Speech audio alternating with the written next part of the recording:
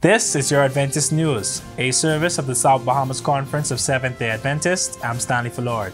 In this week's broadcast, World Adventurer Day is celebrated at the conference and church matriarchs are honored for their commitment to Christ. These stories and more on this week's Adventist News.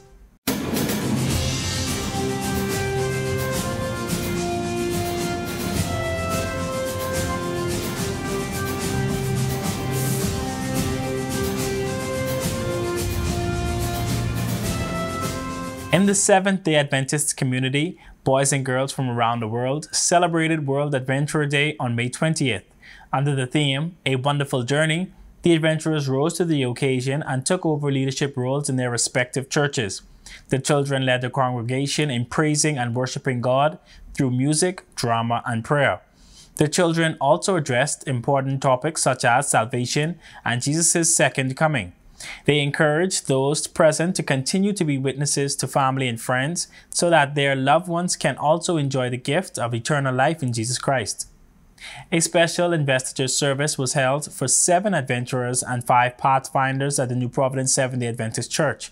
Pastor Jamal Franklin, South Bahamas Conference Youth Director, conducted the investiture service and distributed special pins to honor those who made the commitment to follow Jesus Christ.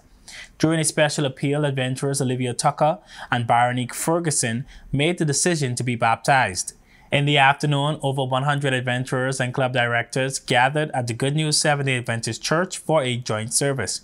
Throughout the service, the adventurers were reminded to be followers of Christ and go wherever he leads them in faith. The children presented a special demonstration of the life of Paul and his journeys as a missionary for God. During the honor hour, the adventurers had the opportunity to complete assignments to achieve the honors in the adventurer curriculum. World Adventurer Day is to take place every third Sabbath of May so that adventurers can be a part of the worship service and show their ability to minister to their church and their community. In a heartwarming ceremony this past Saturday, May 20th, the Peardale Seventh-day Adventist Church honored members for their exceptional contributions to the church and the community. Honorary Sister Norma Ramming has been an esteemed member of the Peardale Seventh-day Adventist Church for many years and is known for her unwavering faith and commitment. She has been an inspiration to generations of believers in the community. Her tireless efforts in promoting spiritual growth and fostering unity among the congregation have left an indelible mark on the church. Sister Theodora Hanna was also honored and recognized for her service in various roles, demonstrating a deep passion for sharing the gospel and serving those in need. Sister Hannah's selflessness and dedication have been instrumental in the growth and success of the church's outreach programs. In addition to honoring these outstanding matriarchs, the ceremony also celebrated the ordination of Doris Johnson as an elder in the Peardale Seventh-day Adventist Church. Elder Doris has shown exceptional leadership skills, an unwavering commitment to the church's mission, and a deep understanding of spiritual guidance. Her ordination represents a significant moment of recognition and empowerment for the women within the church, reminding us that we all must work for the kingdom of God. President of the South Bahamas Conference, Pastor Kenny DeVoe, was the invited speaker for the day. In his sermon, he said that leaders must be committed, consecrated, and in communion with God. He also highlighted the importance of prayer. Somebody said that prayer is surrender. Surrender to the will of God and cooperation with that will. So, Peardale, are you cooperating with the will of God? Are you listening to what God has in mind for you? The Peardale Seventh-day Adventist Church community came together on this momentous occasion to express their gratitude and admiration for these remarkable women and their contributions to the church. The event was filled with joy, prayers, and heartfelt tributes, highlighting the impact these individuals have made and the importance of their continued service. After this commercial break, we will have more on what's coming up in the South Bahamas Conference. The South Bahamas Conference of Seventh-day Adventists invites you to the 2023 convention from Friday, May 26th to Sunday, May 28th, under the theme, Empowered by Christ, I Will Go. The Friday and Sunday services will be at the Hillview Church beginning at 7 p.m. The Sabbath worship experience will be at the Bahama Convention Center beginning at 9 a.m. This year's convention promises to be a transformative experience featuring guest speaker Dr. R. Clifford Jones, Dean of Theology at Oakwood University. Don't miss out on this amazing opportunity to connect with God, brothers, and sisters in Christ and deepen your spiritual understanding. Join us on this incredible journey of faith and discovery. And coming up in the South Bahamas Conference, the Inter-American Division's ASI Convention will be held in Montego Bay, Jamaica. All persons who are interested in going are asked to call 556-0492 or email the Bahamas ASI chapter at asibahamas242@gmail.com. La Senda de la Vida is celebrating their 10th year anniversary under the theme, A Decade of God's Faithfulness. The celebrations will begin June 14th. Pastor Jamal Franklin will be the guest speaker for Sabbath on the topic, Be Strong and of Good Courage. Sabbath evening will be a time filled with songs of praise, and a love offering will be taken in aid of La Senda's educational fund. Come and join Hillview Church as they celebrate the 50th year of independence during the month of July. There will be a praise and worship segment, a speech competition, a showcase of the islands, music extravaganza, a health expo and blood drive, an art competition, and so much more. The Hillview Church will also be hosting a This We Bahamian Praise Song competition. The deadline for submission is Sunday, June 25th at 12 noon. On July 1st, the top 2 nominees will perform their songs live at a special Bahamian AY service. For further information, you can contact Brother Patrick Wilson Jr. via email at cellcom242@gmail.com. Feel free to visit the South Bahamas Conference website at southbahamasconference.org to receive more information on all of our upcoming conference events. There, you can also view a rebroadcast of our Adventist News Update, along with other local programming from our cable channel, ATV 658, read the weekly logos, as well as the Adventist page from the Nassau Guardian.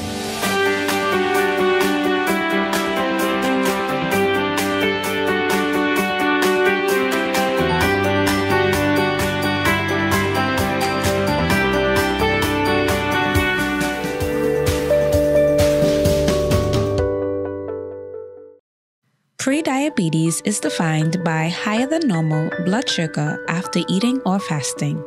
This is oftentimes a result of insulin resistance. Persons with prediabetes are at risk of developing type 2 diabetes, heart disease, and stroke. More than 80% of persons who are prediabetic do not know that they are. Early detection and intervention with lifestyle changes can prevent or delay type 2 diabetes and other illnesses. Number 1. Eat more fiber-rich foods such as beans, legumes, and whole grains. This helps you to avoid overeating and the crash of consuming high-sugar foods. 2. Be careful with portion sizes. Make more space on your plate for complex carbs and vegetables and be wary of consuming simple sugars. 3. Consume a healthy amount of water daily. And 4. Get up and go. Exercise is very important to keeping the body healthy and causes the body to convert sugar into energy. This has been Michelle Green with your health tip, courtesy of Adventist Television. And remember, God wants us to prosper and be in good health.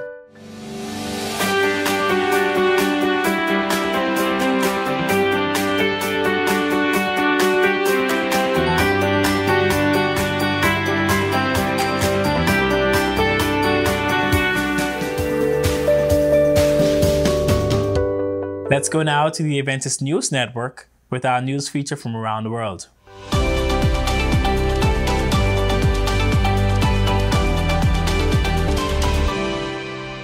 Students at Athelton Adventist Academy in Columbia, Maryland, USA participated in Go Green with ADRA to commemorate National Arbor Day.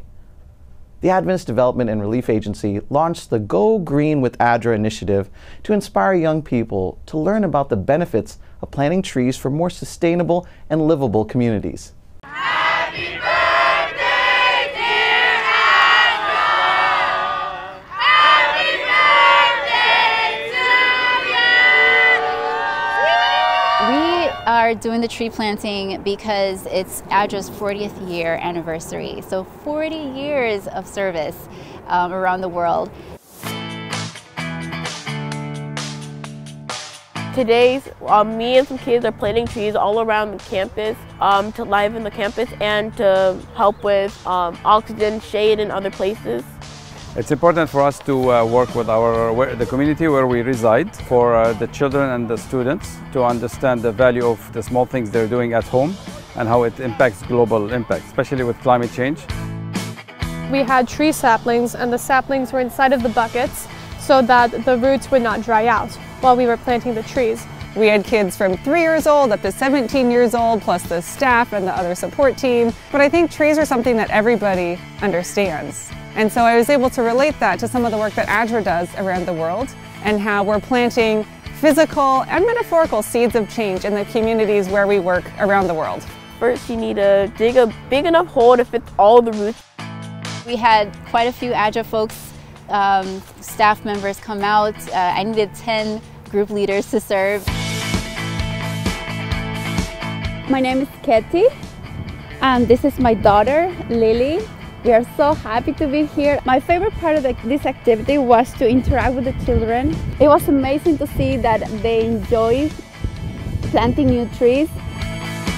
The buckets are for watering the trees after we're done. Pretty much just making sure the trees have a head start so they're healthy and moisturized. The soil is moisturized. We love ADVENTIST, what ADVENTIST does around the world, globally, helping to make the world a better place, making tough situations, looking at challenges, and coming up with solutions for sustainability. And that's something that as a school, we love opportunities where our students are able to partner with hands-on. It's always enjoyable to see kids try to work with their hands because many of them don't really get that experience. That's my old school, my alma mater, so you know, go green for ADVENTIST.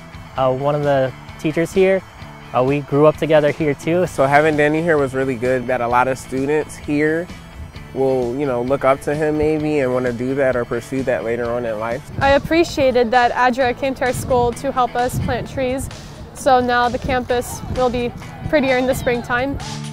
And the things that we do, the different ideas we come up with that we engineer to benefit the environment is all an integral part of STEM education for all grades. And also for spiritual growth of our students as they see that what they're doing is impacting God's creation.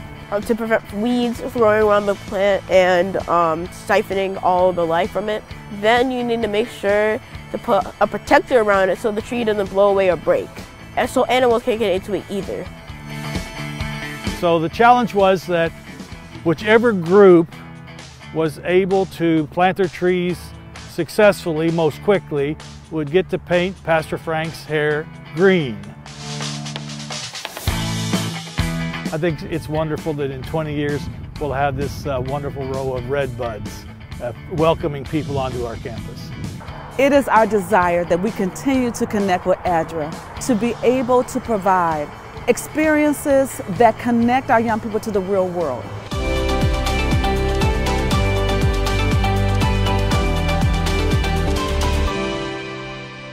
Well, that's it for our Adventist news from the South Bahamas Conference of Seventh-day Adventists. To share what is happening at your church, please email your news stories and upcoming events to sbcadventistnews@gmail.com. To view a rebroadcast of the Adventist news along with other programming, and to keep in touch with what's happening in our conference, visit our website at southbahamasconference.org. The SBC Media Network's Facebook and Instagram pages are filled with lots of material from the Communications Department, so you'll want to check those out, and remember to subscribe, to like, follow, and share. You can watch and listen to programs from our radio station, Word SBC 88.3 FM, and our Adventist television channel, ATV 658, to get updates, insights, and first-hand information from the SBC Media Network as it happens. The programming from ATV 658 can also be viewed on the South Bahamas Conference YouTube channel, so feel free to watch a recap of our Adventist news there. On behalf of our production team, it was our pleasure bringing you tonight's news update. I'm Stanley Fullord for the SBC Media Network. Have a happy Sabbath.